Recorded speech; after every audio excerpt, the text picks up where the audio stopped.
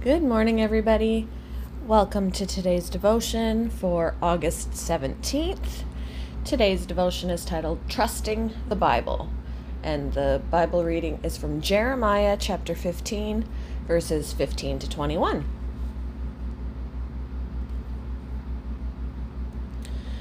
Lord, you understand. Remember me and care for me. Avenge me on my persecutors.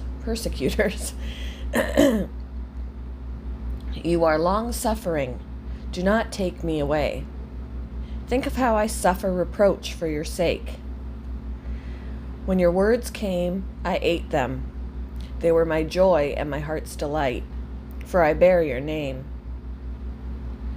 Lord God Almighty, I never sat in the company of revelers, never made merry with them. I sat alone because your hand, because your hand was on me, and you had filled me with indignation. Why is my pain unending, and my wound grievous and incurable? You are to me like a deceptive brook, like a spring that fails. Therefore, this is what the Lord says. If you repent, I will restore you, that you may serve me. If you utter worthy, not worthless words, you will be my spokesman. Let this people turn to you, but you must not turn to them.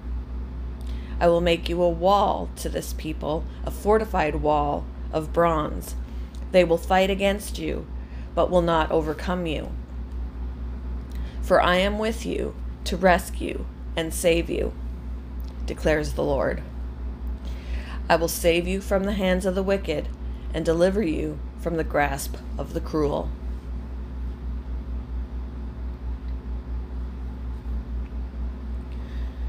Billy Graham, the renowned American evangelist, once described his struggle to accept the Bible as completely true.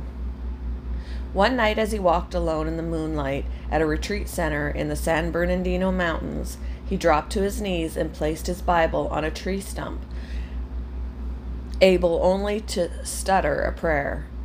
Oh God, there are many things in this book I do not understand. By confessing his confusion, Graham said the Holy Spirit finally freed me to say it. Father, I am going to accept this as thy word by faith. When he stood up, he still had questions, but he said, I knew a spiritual battle in my soul had been fought and won.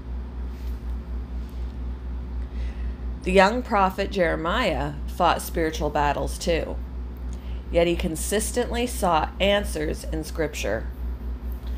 When your words came, I ate them. They were my joy and my heart's delight, he declared. The word of the Lord is in my heart like a fire shut up in my bones. 19th century evangelist Charles Spurgeon wrote, Jeremiah lets us into a secret. His outer life, especially his faithful ministry, was due to his inward love of the word which he preached. We too can shape our life through the wisdom of Scripture despite our struggles. We can keep studying, as always, by faith.